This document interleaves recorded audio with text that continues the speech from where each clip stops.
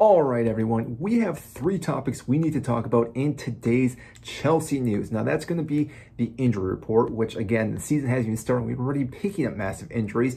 We're also going to be talking about the training session in the formation that Pochettino went with. And along with that, we're going to be talking about our preseason match today against Wrexham. Now, up first, let's talk about the injury report, which I want to know what you guys think with Chelsea's injuries, because it seems like we have been always rattled with injuries since the time I can remember. It seems like Chelsea always have injuries. And if you did not see, Wesley Fofana will be most likely missing the entire season with a rupture to his ACL, which again, I wish the best for this player, but seems like injuries keep taking a toll on that player, and who knows how he will be after that injury.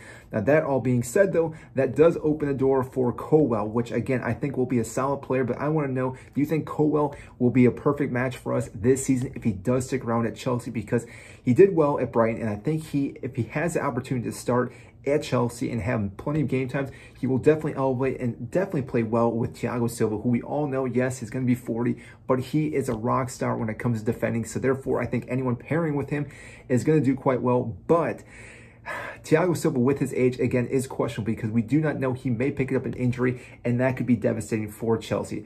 Now, along with the ACL injury to Wesley Fofana, we also have Shield missing as of right now. Reece James, who else is it? Broja and Bentinelli. So again, we have already 5 players out, which again, quite remarkable. The fact that we haven't had our first preseason game, we already have 5 players missing out, is going to be a little bit questionable to our physio, but like I said, maybe some of these players are just taking some more rest to, again, not rush them back or anything, but like I said, we haven't even had our first match, and therefore, again, it is questionable.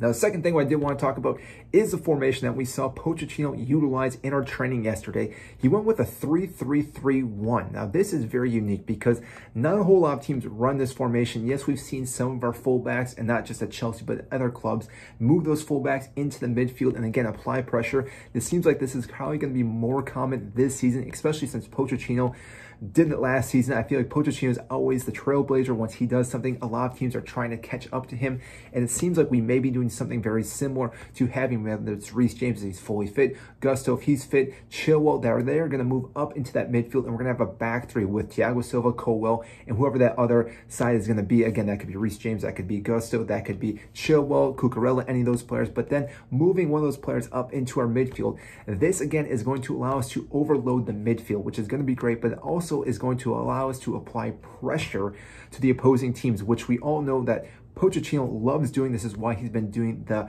training, the beep test, the Gosson test, if you want to call it, because we're trying to get players fully fit. And I want to know what you guys think. Do you think the 3-3-3-1 will be a good tactic style for Pochettino and Chelsea for us to dominate the midfield and also win the ball back? Because if we can capitalize on errors from other teams, this will lead us to scoring goals, which again, if we can start scoring goals, which hopefully we can do that this season, that will lead us to winning more games. But like I said, this is kind of a newer type system because a lot of times it's a 3-2-2 type thing. So again, curious what you guys think about the 3-3-3-1.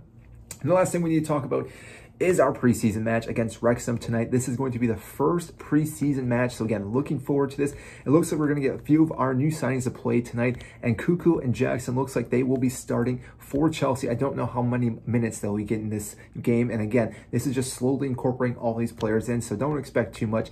Even if we go out and don't score a single goal, I'm not going to be totally upset because right now we are tinkering with the starting 11.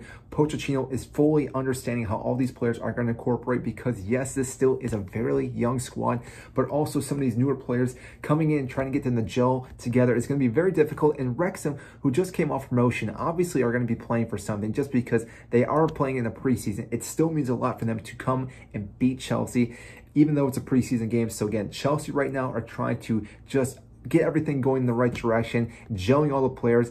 Yes, it's going to be great if we can score goals and win this game, but that is not the full take. Again, if players look well and we do not win the game, I'd rather be happy that we look better and actually do something than, again, being clueless in this entire match. But we will see what happens in this match. Again, I'm going to tune in. We'll probably have a video after the match, whether that's later today or tomorrow, talking about what we noticed in that match. So that is all I have for you today in this video. If you did enjoy this content, make sure to hit the like button, subscribe down below. I greatly appreciate that, and I will see you in our next video.